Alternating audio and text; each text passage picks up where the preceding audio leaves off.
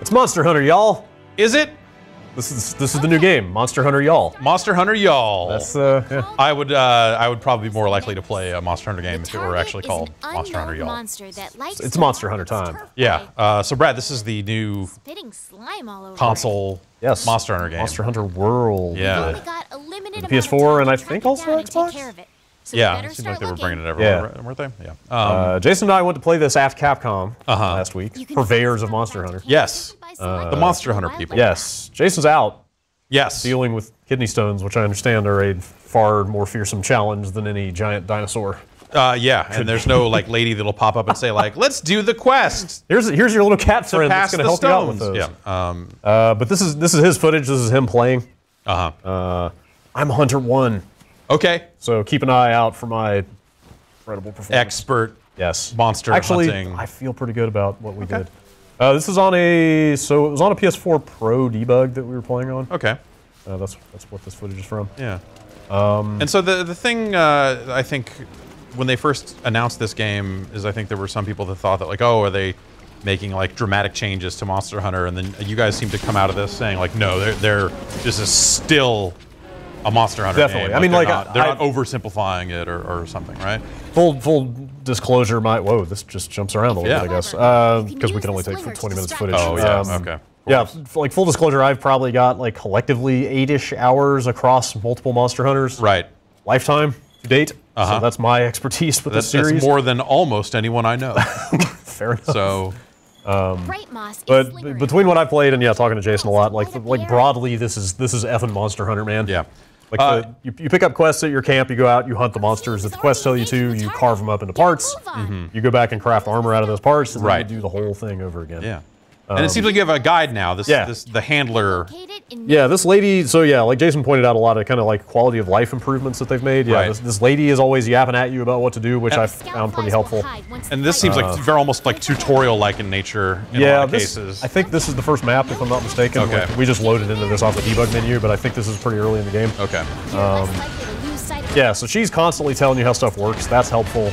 Okay, so it's okay. This is straight up tutorial stuff. Like, hey, here's how to focus the camera. So. Pretty sure. Not just like, hey, you should fight the monster. I'm a lady in the world. Hopefully, she's not going to be doing that the whole time. Right. Yeah. But when it gets down to it, it's a lot of this.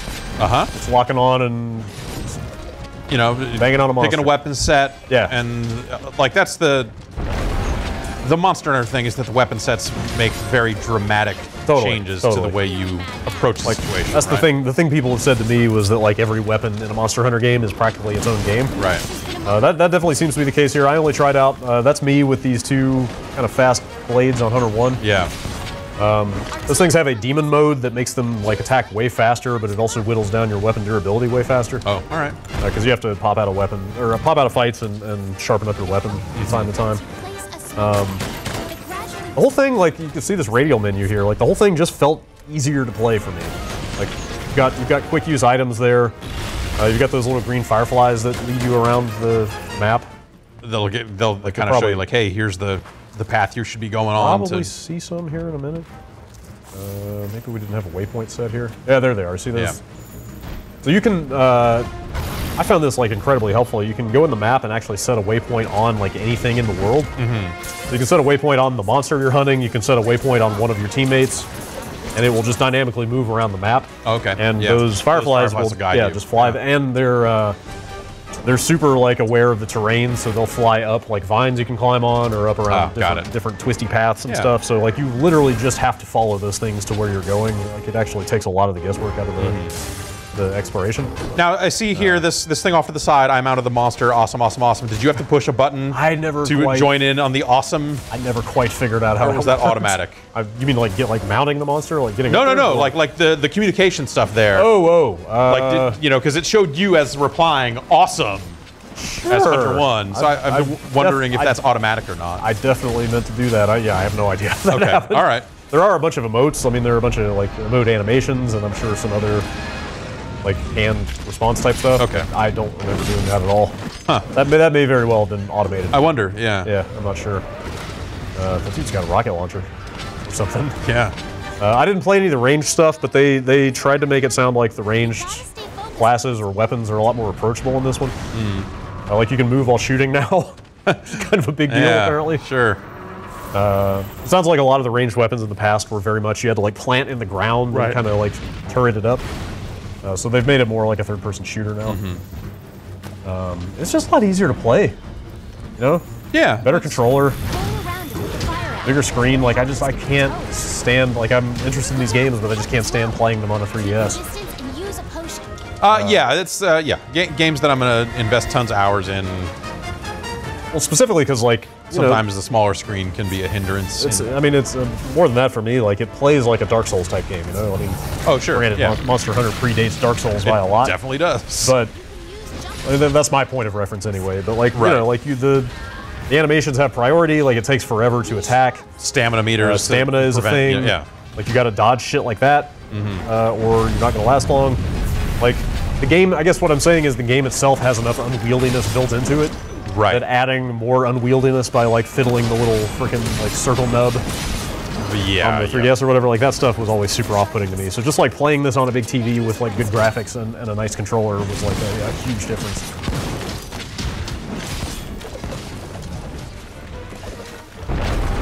And then you do this a lot. Yep. Yeah. So I mean, what are you? What's your role here? I mean, did you get the impression that like each character is gonna like play different roles? Is there kinda like drawing aggro? Is someone trying to tank? I don't know if you can manage aggro and stuff like that in these games. What's up with that guy? It seems like you can definitely like steal aggro. Yeah, I think so. I'm not sure. I don't know if it's like as like tank DPS healer type. I don't know if the Trinity is present in the game. Sure. But you definitely have different roles. Like there's some classes that can buff the party with special effects and stuff like that. So there is a concept of support. The dual axes or whatever, the thing that I'm on Hunter 1 with is definitely just a pure DPS. Like just get in there and wail away as fast as you can. I don't know what this weapon is here that Jason is using. It appears to be a big sword. Yeah. Okay. That checks out. There's definitely like, so the monster's wounded now, so he's limping. There's definitely a lot of tells in the way they act. Right, that's always been the Monster Hunter thing, I think, right? That's my understanding, and they don't seem to spell any of that stuff out. Like, some monsters you can do specific things to, like you can cut their tail off halfway through, or, I think you could probably affect the way they attack you in some ways. Yeah. Like, this guy's trying to like sleep and heal right now. That seems like a bad spot to do it. Yeah, that's maybe four people just cutting on you. But I think this guy might be one of the ones whose tail you can cut off. I'm not sure. And that'll result in different loot in some cases. Yeah, right? I think like, that's I got the tail. It's got this type of bone. So they never tell you that you can do those things. Right, is my understanding. It's like you wouldn't know until you tried to. Well, I wonder if this like helper character will occasionally like introduce you to the concepts. It's possible. I'm not sure. It seems like that this is the time. If Monster Hunter is ever going to catch on, like in this territory, the same way it has in Japan, or in a similar way it has in Japan, like it kind of Dark Souls came along and introduced more people to this type of combat. Right. People warmed up to this type of combat. People warmed up to higher difficulty in games, and now they're going to put it on a console, which people in this territory would probably appreciate. And yeah, it makes sense that they would try to do a little bit of hand-holding and try to line it up. Jason seems like he's maybe not 100% sold on that stuff, but I definitely like quick use items and like in-world like objective indicators and stuff like that. Like yes, please. That seems convenient. Yeah, like if this doesn't do it, nothing will, basically. And I guess like maybe this is still a bad game. We don't know. Maybe a bunch of the quests are terrible, and Yeah, that's not gonna But assuming all other things being equal, right? This seems like it's potentially the moment for the franchise. Yeah, they've got so you can join quests midway now, which is a big deal. Like in the past, you had to group up in the quest hub before a mission and all accept the quest at the same time. Hey, you killed a monster. Hunter 2, I can't move. So yeah, you can like jump into your friends' games like mid-mission now. You can fast travel to different camps. You can swap weapons out midstream. It's all one contiguous zone. There's not like a bunch of loading, right? One big map. So yeah, like the fast travel, the swapping weapons out on the fly, like that's all new. And then you chop up a monster. I think it's really goofy that you don't get the parts if you don't do that. You don't. Yeah. Because you have like 30 seconds after you kill the monster before they warp you back to the town. So you've got to very quickly get in there and... Yeah. If you don't walk up and hold the button down for most of those 30 seconds, you're not getting any stuff. Weird. It's a weird game. Always was. Yeah. The parts I always enjoyed about it, and we didn't really do any of that here because we didn't really have access to most of it. But and then you kind of. Oh, okay, yeah, that's fun. You'll note that I destroyed 3 parts of the Nice monster. work. And then I celebrated. Yeah, there's a lot of dumb emotes in here. But like the thing that got me about these games was the loot lust, you know? Like the carrot on a stick of like, well, I see all these cool blueprints for armor I could be making, but I need like another great jaggy jaw before I can craft that thing. You know what I mean? Yeah, yeah. And then it becomes a matter of like, okay, how do you know, working backwards, how do we get more jaggy jaws? Yeah. How do we, yeah. So yeah, like getting all those barriers out of the way to actually enjoying this game and just like exposing it for what it is, I think is going to go a long way. And then like you said, maybe at the end of it, we'll all play it and decide we don't actually like Monster Hunter. I don't know. Yeah, I don't, you know, that's kind of... I guess, but I have no more excuses is what I'm saying at this point. You know? Right. Like if this one doesn't grab me, it's just not going to grab me. But I like what I saw of it. That seems like a positive, you know, like that, you know, and we'll see if they end up going too far. You end up with almost like an was it like Capcom versus SNK EO situation where it's like, oh, you can do all the specials on the right stick, and now people who like fighting games hate it. But if they you can change your weapons and armor here. Find a way, yeah, to for what comes. Split the difference so that existing players still dig it. Yeah. Sure, I would sincerely hope that these like quality of life changes aren't enough to put off like hardcore Monster Hunter people. Yeah, assuming that those are all the, you know, the real changes they're making, right? Oh yeah, you know, they're not like yeah. streamlining the actual fights. Right. Look at that cat armor. Yep. Cat's got some pretty good armor. Talking to Jason on the podcast yesterday, it sounded like there were definitely like, you know, monsters that had appeared in previous games that you would want, not necessarily in a hey, we're reusing old content sort of way, but in a these are the classics. These are Monster Hunter fans expect this sort of encounter, this sort of monster. Ragalos or something like that. I think he's got some footage of it here in a second. There's some famous monsters for sure. Yeah. So that seems like it, you know, could help in terms of just like, oh, here are more ways to kind of, you know, remind Monster Hunter fans that this is still that game. I hope he goes through some weapons stuff here. Maybe. This is I mean, I tried a few times to actually play Monster Hunter and just always really had. Just gonna back up real fast. God. This play movie thing here, I found super useful because you can play and it'll give you a little narrated like tutorial video for every weapon in the game. Oh, that's cool. And they go into a lot of depth about, okay, here's exactly how you use this thing, here's the role it plays in a battle, and what it's for. That's good, yeah, just like stuff that like explains like, you know, hey, there's a lot of magic in this game if you understand where to look, and here are some pointers to show you why people love this thing. Like that sounds great. I still, personal note, I don't know that, you know, all right, that's neat. Yeah, that's kind of cool. I don't know that I have it in me to get into a Monster Hunter. Yeah, I mean, like if people don't like the way it plays, they just don't like the way it plays. You know, like there's obviously it's still not going to be for everybody. But it's a close range weapon designed for. But again, it's like you don't have to sit there scratching your head about like, okay, which weapon should I start with? Right. Because they will just tell you very explicitly, here's what they all do, and then you can just do that.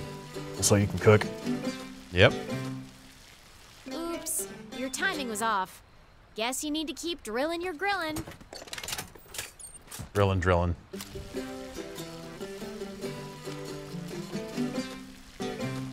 Nice. That looks so tasty. Huh. I wonder if that's like timed to the music or something. Yeah. There was a pop-up when they first started that said something about the color of the meat being, you know, meaningful. So I hope it's timed to the music as well. Well done, steak. Yep. Okay.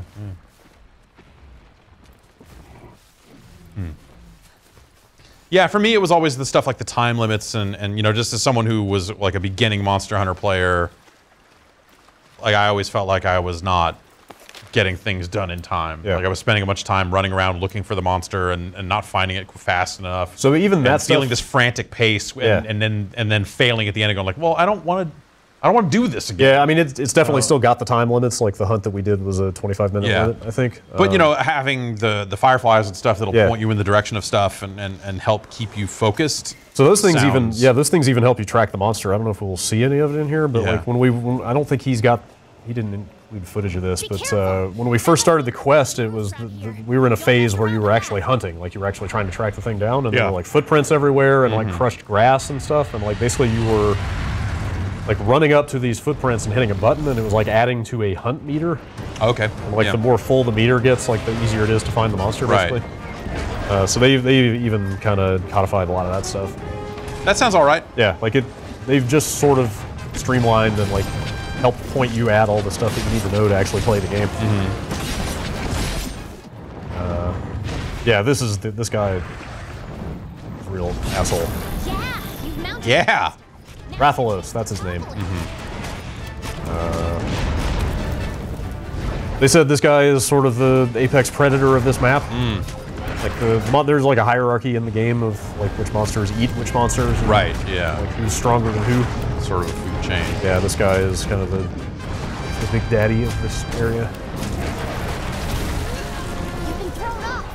Don't sweat it. Pick yourself up and try again.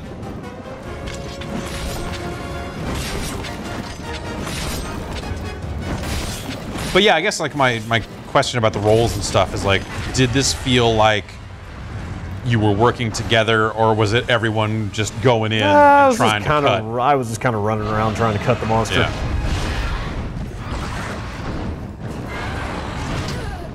Oh, well. Yep. I like this. I think that's pretty good. If you run out Yeah, I died 2 or 3 times trying to you fight this return to thing, the closest and camp. Faint too many times and you'll yeah, fail it's the super quest. easy to get back in the fight. Like I said, you could just set a waypoint on the monster you're fighting, and we'll just follow those fireflies, and you'll be back in it in like 30 seconds or something.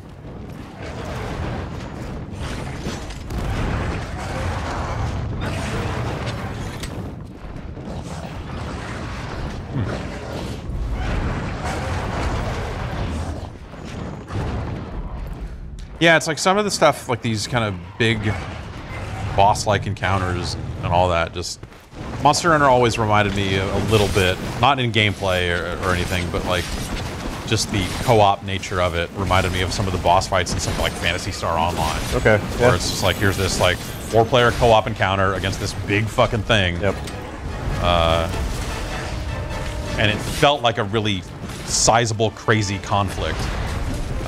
Yeah, and this game just deals in that nonstop. That's what's always kind of weirded me out about these games, is that there's not much in between that. You know? It's a boss rush. You know, you're a trophy hunter. You're hunting trophies, not little things. Like the entire game is nothing but boss fights. Yeah. Like, you know, some missions are like the enemies are not as difficult and they'll take as long to kill, but like there's no such thing as like fodder enemies, or you know. Except that like you're still getting stuff from the smaller enemies. You are, like yeah, meat you are. Or, you know, there's still value in.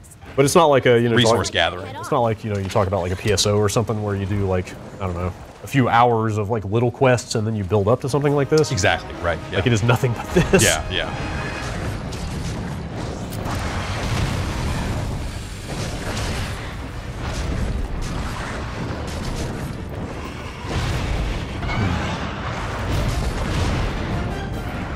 There's like a fair amount of stuff in the environment to do, like ways to trap the monster, like ways to heal yourself by picking certain plants. Right. It's like a bunch of little environmental stuff, but it seems like it's kind of on you to just discover that. But they don't necessarily. Yeah, skin the tail mid-fight. Your teammates hate you. Looting mid-fight. But I guess you have to. If you only have 30 seconds after the thing's over. I think that thing, I assume that tail would just hang out. Level 2 helmet over here. Yeah, right.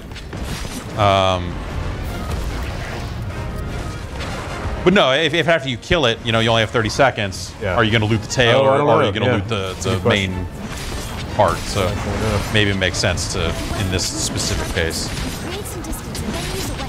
Yeah, that was kind of one of the other things that feels core to Monster Hunter to me, or at least in my limited experience, as something that also was maybe a little off-putting, was this idea of like mid-fight, you're like, okay, I need to bust out a whetstone.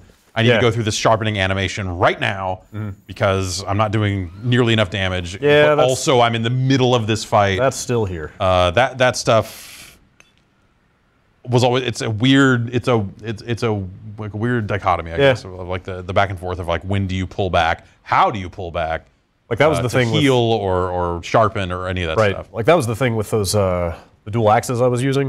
Is that when you go into that demon mode, like I said, it whittles down your weapon durability like super fast, so you're gonna have to get back out of the fight and sharpen up after that. I don't know if this is a difference from the previous games, but the whetstones were unlimited in this, like they were just infinite. So I swear in the past they were like a commodity that you could run out of. I feel like that's correct. But at the end of the video, that was the end of the video. That's the end of the video. All right. Yeah. Well, that was Monster Hunter. All right, yeah, that it looks very nice. I like, you know, from like this kind of outsider perspective, like it seems like they're making the right moves in terms of like finding a way to help like maybe some of that Dark Souls audience come in and understand it. That's me, and I think they're, from what I can tell, they're doing like everything they could do to make it friendlier to approach without just like gutting what Monster Hunter is and making it something else. Right. Cool. So yeah, I think this thing's out next year. Yeah, it's next year. It's not a this year game. But it seems like it's shaping up pretty well. Yeah. Yep. Neat. All right. Well, thanks, Brad. Yep.